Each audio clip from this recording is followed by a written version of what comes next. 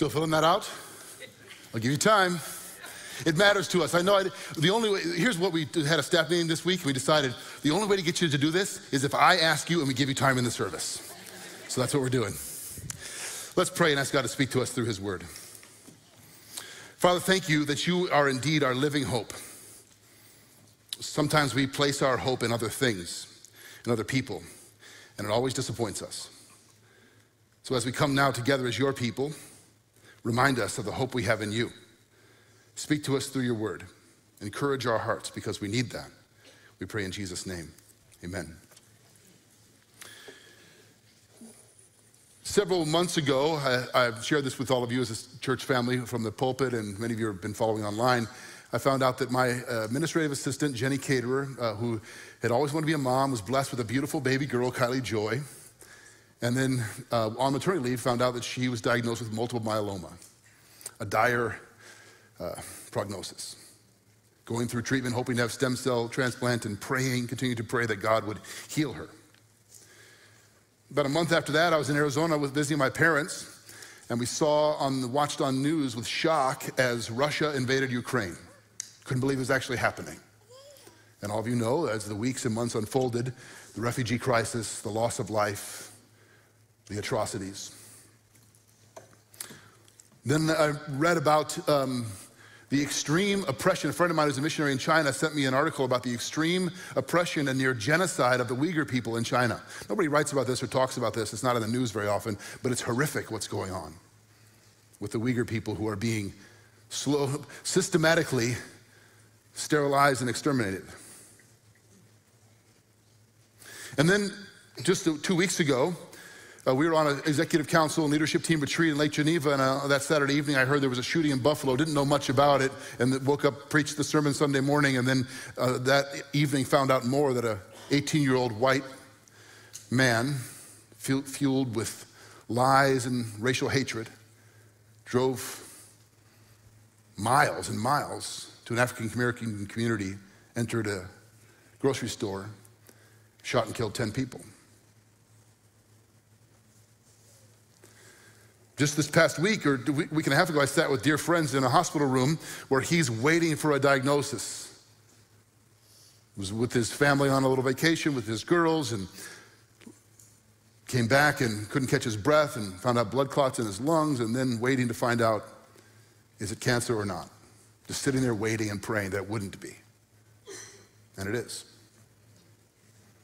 And this week, finding out that a Geneva high school senior girl, days before her graduation, ended her life. I consider myself a pretty upbeat, optimistic person, and I'm fairly hard to discourage. My wife tells me that I'm just a dreamer and sunny all the time. You know? But sometimes it gets to you, doesn't it? Sometimes the world is a dark place, and there's a lot of brokenness, and I just named a few things, and you could make your own list. We all have ours. But what do you do with this? As followers of Jesus, what do we do when we look out at the world and there's just darkness and brokenness and awful things happen? Peter tells us something in 1 Peter chapter 2, verse 21. He says, "For to this you've been called, because Christ also suffered for you, leaving you an example so that you might follow in his steps." I'm gonna guess that's not a verse you see on a fridge magnet, on the back of cars, on Instagram posts, all flowered up, right? Jesus suffered, and guess what? You get to do the same. Follow me to a life of suffering. Who's in? As we noted, we all suffer in some capacity in this life. We don't all suffer in the same way. There are degrees from our human perspective, but nobody gets a pass. All of us suffer in some way, and we all see and are touched by it. So here's the question: how do we make sense of suffering? As followers of Jesus, do we put our heads in the sand, pretend it doesn't happen? Do we act like it's not real? Do we live in denial? How do we make sense of suffering as followers of Christ? Because it is real. It does happen. This is the question Paul is answering in his passage from Romans 8. How are Christians supposed to think about and respond to the brokenness of the world? Now, Paul knew a thing or two about suffering. In 2 Corinthians 11, he goes through and lists his suffering resume, all the things he'd endured. Being beaten, being starved, being oppressed, persecuted, shipwrecked. So he's not writing about this from an academic, theoretical, or abstract perspective. He lived a life of hardship and sacrifice, yet when you read his letters, they're full of joy and hope. How do you put those together? How do those connect? Let's look at Romans chapter 8, verses 18 through 25 as we continue in our series on the greatest chapter. For I consider that the sufferings of this present time are not worth comparing with the glory that is to be revealed to us. For the creation waits with eager longing for the revealing of the sons of God. For the creation was subjected to futility, not willingly, but because of him who subjected it, in hope that the creation itself will be set free from its bondage to corruption and obtain the freedom of the glory of the children of God. For we know that the whole creation has been groaning together in the pains of childbirth until now. And not only the creation, but we ourselves who have the first fruits of the Spirit groan inwardly as we wait eagerly for our adoption as sons, the redemption of our bodies. For in this hope we were saved. Now hope that is seen is not hope, for who hopes for what he sees? But if we hope for what we do not see, we wait for it with patience. I say this every week, but Paul packs so much into these verses that I tremble every week at how am we possibly going to unpack all of this? We're not going to. We're just going to skim the surface, and I encourage you to keep reading and meditating on these verses. We'll do the best that we can with the time that we have. I'm amazed at Paul's clarity and power of his words. And one of the things that he does that's amazing is he anticipates questions that we, his hearers and readers, might have. And in verse 17, he says, if we suffer with Christ, we'll be glorified with him. And we might question, well, what does suffering and glory have to do with each other? And he's answering that question in the passage I just read, 18 to 25. This is what he's talking about. The first thing we see is we must put suffering in its proper context. Christians don't live in denial about the reality of suffering. We follow a suffering Savior, a suffering servant. Our Lord Jesus suffered in ways that we can't even fathom, so we're not pretending it doesn't exist. Sometimes Christians are accused of that. But we don't see or think about suffering the same way as those who do not believe. It's in a different context for us. Look at verses 18 and 19 once more. For I consider, Paul says. Now, the word consider is a key word. It's a Greek word, logizomai. We get our English word logic from this. But it literally means to properly account for, to place in the right, and sometimes it's used, the root word is used in accounting in the ancient world, to put on the right side of the ledger, to balance out accurately, to reckon with properly. For I consider, I think about accurately what? That the sufferings of this present time, and he doesn't mean the moment he's writing the letter, he means this life. And everyone who has ever read this letter since Paul wrote it can say the same thing. So the collective sufferings of the life that we live are not worth comparing with the glory that is to be revealed to us. For the creation waits with eager longing for the revealing of the sons of God. That's amazing. They're not worth comparing with the glory that is to be revealed to us. Doesn't say they're not real, but when you think about them in context, they don't even compare. This is a profound statement. An overwhelming statement if you think about it. Paul is saying that if you could somehow quantify and add up all of the collective human suffering from natural disasters, from disease, from war, from death, from suicide, from oppression, from injustice, just if you could, slavery, just heap it all up, it would be staggering. You can't even get your mind around what that is, what that would amount to. He says, if you could, it wouldn't even compare to what? to the glory that will be revealed. But most of us just don't believe that. Because we think this life that we're living right now, this present time, is ultimate. That it's all that matters. And it isn't.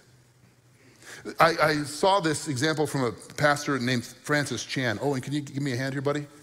Yeah. He used this analogy. Maybe you've seen this before. My friend Owen's going to help me. Owen's going to take this into the rope and go as far back in the room as you can. There we go. Keep going. All the way back there. Don't hit anybody in the head with it.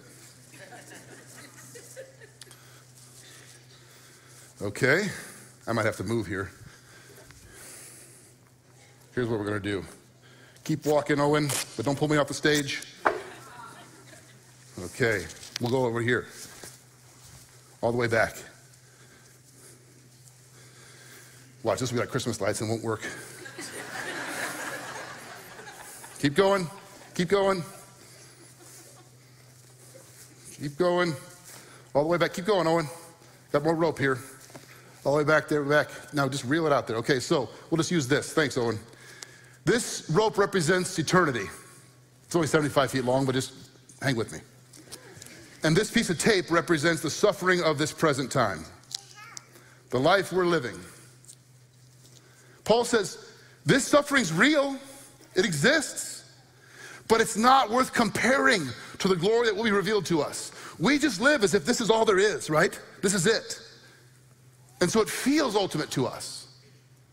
He's not saying, he's not living in denial. He's saying we need to account for the brokenness of this world in its proper context. It's right here. Compared to what's coming, it doesn't even compare. Thanks, Owen. You can just drop it right there. So he says, for I think accurately about what we're facing. And in light of eternity, of what God will one day do, it doesn't even compare. I'll be honest, I don't always live like that. In the hospital room, getting the phone call, sitting with people, finding out about the atrocities and what the tragedies, it doesn't feel like that. But Paul says, don't trust those feelings.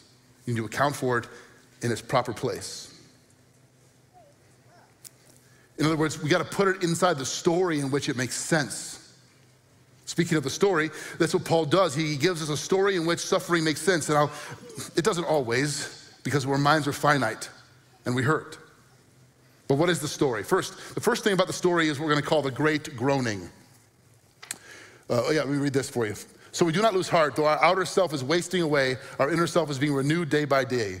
For this light and momentary affliction is preparing for us an eternal weight of glory beyond all comparison. This phrase, weight of glory, the word glory, actually the root word means weight. And if you want to read a great essay, go read C.S. Lewis's essay, The Weight of Glory, taken from that very phrase. Doesn't compare, he's saying.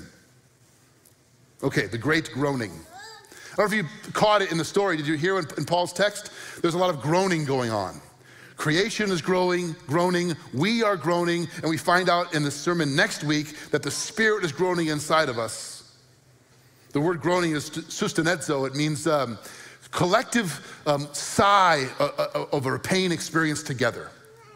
Creation, all creation together is groaning and crying out because something's wrong. Look at verses 20 through 21. For creation was subjected to futility. A couple phrases here. Subjected to futility. Not willingly, but because of him who subjected it. Who's the him? Well, ultimately, God placed the curse on creation, but we are the ones who sinned. Adam sinned. Because of his sin, because of his disobedience, all of creation was impacted, subjected to futility. In hope that the creation will be set free from its bondage to corruption. That's the second phrase I want you to see. Bondage to corruption. And obtain the freedom of the glory of the children of God. Go back one slide. There, stay there. That's good. So creation, like people, is beautiful, made in God, by God. It's good. It's meant to reflect his glory, but it's gone wrong. Not because it did something wrong, because we did. And it's groaning to be set right. The phrase subjected to futility, meaning it cannot accomplish its created and intended purpose. God, in Romans chapter 1, we're told that since the beginning, God's invisible qualities, his divine nature, have been on display from what has been made. So part of creation's intended purpose is to tell us something about the nature of God. Psalm 19, the heavens declare the glory of God. Day after day, the skies are proclaiming his handiwork. They're pouring forth speech. So creation is meant to say something to us about who God is and what he's like. But creation is also meant to be a world in which we live in harmony and in peace with God, with each other, and with all of nature. Because of our sin and rebellion, creation can't accomplish fully its intended purpose, subjected to futility. We're supposed to be caretakers of it, tenders of the garden. We messed that up. The second phrase, bondage to corruption. It's stuck in this state of corruption and decay. Those of you who are scientists here, or you might remember from your physics class, the second law of thermodynamics. Anybody know what that is? The law of entropy? That things are moving from a state of order to disorder, losing energy. The universe this is happening. Things are breaking down. The second law of thermodynamics is happening in your body, right? Yesterday, I helped my daughter move into her new townhome, and I put IKEA furniture together for 2.5 hours. I feel the second law of thermodynamics happening in my body. By the way, that's like the Swedish people are cruel. I was like, ugh. You put those little pegs in the wrong hole and they can't get it out. Oh, curse you. Anyway. That wasn't in the notes. So it's the universe things are breaking down. Your body's breaking down. This world's breaking down. This doesn't mean that every wildfire or tornado or hurricane or natural disaster is a direct result of God's judgment for a particular sin. That's a mistake to think theologically that that's true. God's not saying, I'm going to wipe out this part of the world because of some person's sin. But collectively, because of human sin, the world is broken. And we see evidence of that in creation all the time. We see evidence of it in our own lives, in our own hearts, in our own minds, and out in the world. There are some who say there's no point or purpose or meaning to the universe. It just is. And so therefore there would be no point or purpose or meaning to suffering. It just is. Here's what C.S. Lewis has to say about that.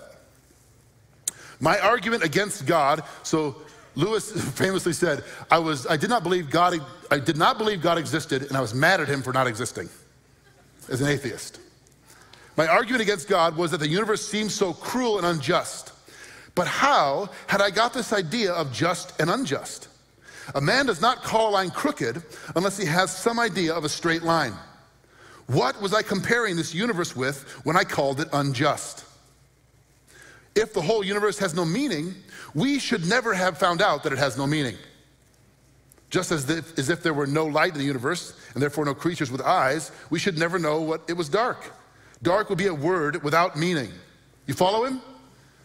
Even our groaning that it should be different than it is pointing us to something, that it will be different one day, that different is possible. Even the sense you have deep inside, creation groans and you and I groan for things to be different. And this week, as I was thinking through all the tragedy and hardship and sorrow, I felt that groaning. That itself is a sign that one day it will be, that the world wasn't made to be this way. There is meaning behind it, even if we can't always see it. It doesn't make sense to us. Look at verse 22. For we know the whole creation has been groaning together in the pains of childbirth until now. That's a fascinating phrase. Paul uses this groaning of birth pains, he says. Why? Because childbirth is painful, but it's pain with a purpose. Something is coming. Life is coming. You're groaning over the beginning of something, not the end. If you're in a hospital ward and you hear somebody loudly groaning, it makes all the difference if you're in the maternity ward or in the oncology unit, doesn't it? It matters. What does that groan about? What does it mean? I did a funeral for a man named Dwight Link. I've been part of our church for many years recently, and he was in the hospital at the end of his days, and he watched the sermon from Palm Sunday where we talked about Jesus' words on the cross, "It is finished." And he was convinced that he wasn't going to survive or make it out of the hospital, that his life was going to end there. And so he started pulling out his oxygen tube and his IV and crying out, "It is finished," in the hospital. The nurse said, "Listen, Mr. Link, that's not what we want to hear on the hospital ward," as somebody yelling, "It is finished." You know? We had to tell him, "Listen, if God's going to take you, you don't have to do anything to accelerate the process. Just..." So Paul uses this imagery. And in verse 19, he says, creation waits with eager expectation or longing. The image is of somebody that craning their neck, looking forward to see what's coming. So there's a personification happening here of creation, that the created order, the natural world, is longing and looking and groaning for something to happen. What is that something? The revealing of the children of God. What does that mean? And what will it be like when that happens? Isaiah chapter 11, verses 6 through 9 gives us a hint. The wolf will dwell with the lamb, and the leopard lie down with the young goat, and the calf and the lion, the fattened calf together, and a little child shall lead them. I don't know why, but I've been watching YouTube videos lately about animals attacking other animals. I don't know what that says about me. So this would be different if this happens. And the cow and the bear shall graze, the young shall lie down together, and the lion shall eat straw like the ox. Meaning the world will exist in harmony and peace and unity in a way that's beyond our comprehension now. Perfect harmony. Isaiah 65 verse 17 says, "For behold, I create a new heavens and a new earth, and then the former things will be remembered no more." In 2 Chronicles chapter 16 verse 33, we read this, "Then shall the trees clap their hands and dance and sing for joy when he comes to judge the earth." I think passages like this from Isaiah and 1 Chronicles were informing the imagination of C.S. Lewis when he talked about Narnia waking up when Aslan comes back. Creation. And we do get glimpses of God's glory now. Mountain views, sunrises, sunsets. But they're just, we see through a glass darkly. They're broken lights.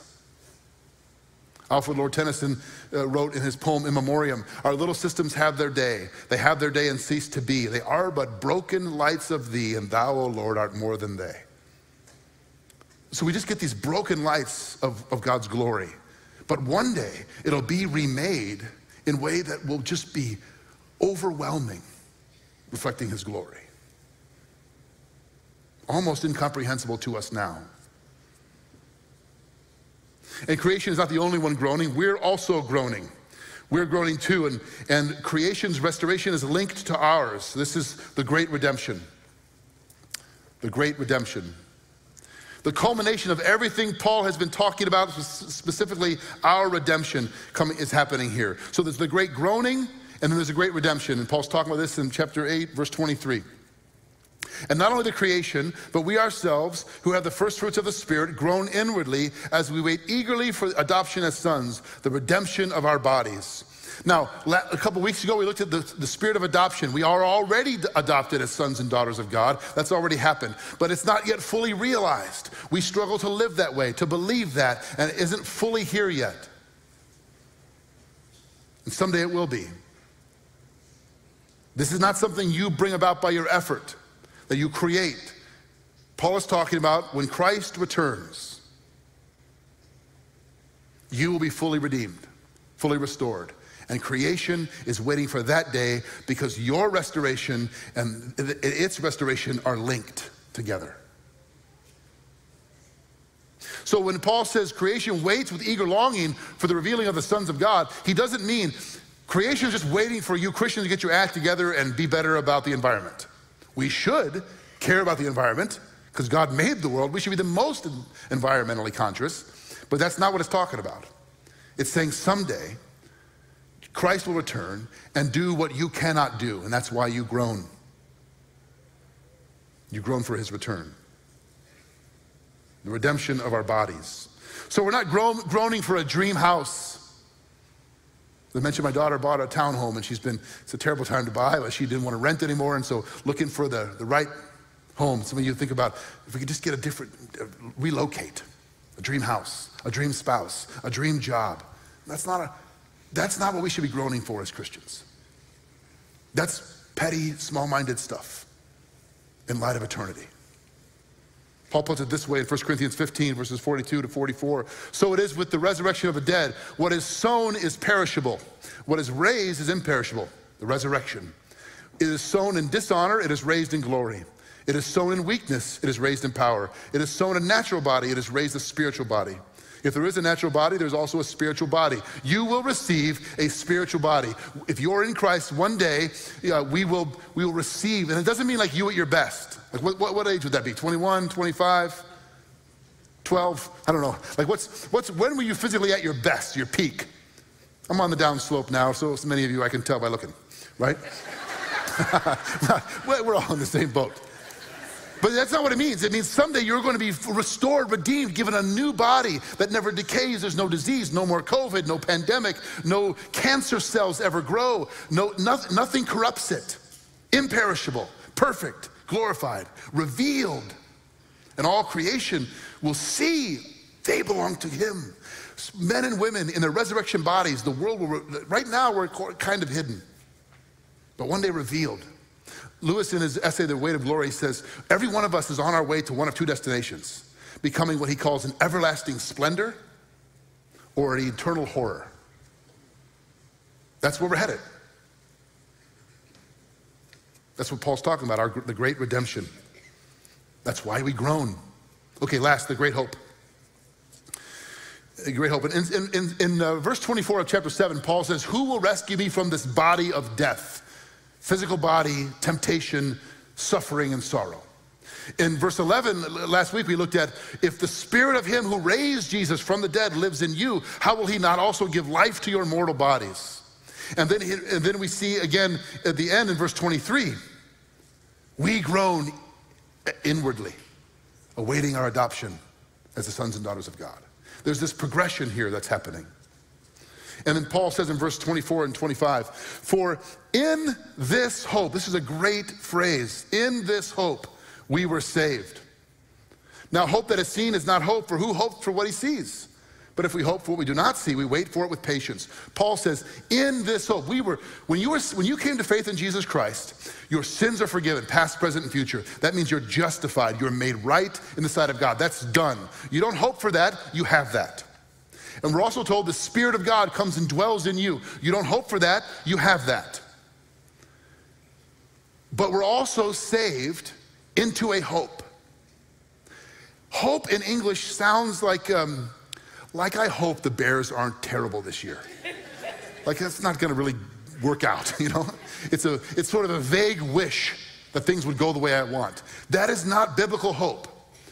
The nature of biblical hope is a future certainty based on present reality. You are justified, you have the Spirit as a down payment, a deposit guaranteeing what's to come. Therefore, you hope with a clarity and a certainty that this will happen. This is a sure thing. I know you don't see it. I know at times it feels like the world is so broken, it's overwhelming, but I know that it's true.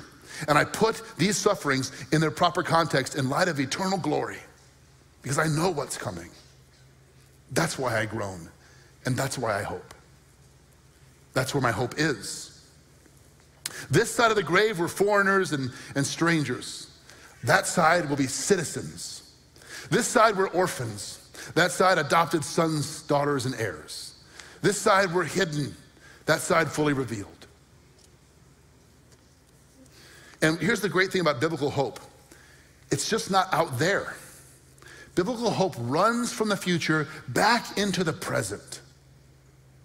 If you understand what Paul's saying here, he's saying that future hope runs back into your heart now and fills you and enables you to walk with faith and confidence and joy in the midst of a broken world that is groaning. Elizabeth Elliot says it this way, the secret to the Christian life is Christ in me, not me in a different set of circumstances. Isn't that good? Most of us are wanting things to be different. If only. And one day they will be. But the secret to walking with Jesus is not you in new circumstances. It's Christ in you right now. Paul says it this way in Colossians chapter 1. To them God chose to make known how great among the Gentiles are the riches of the glory of this mystery, which is Christ in you, the hope of glory. That's what he's after.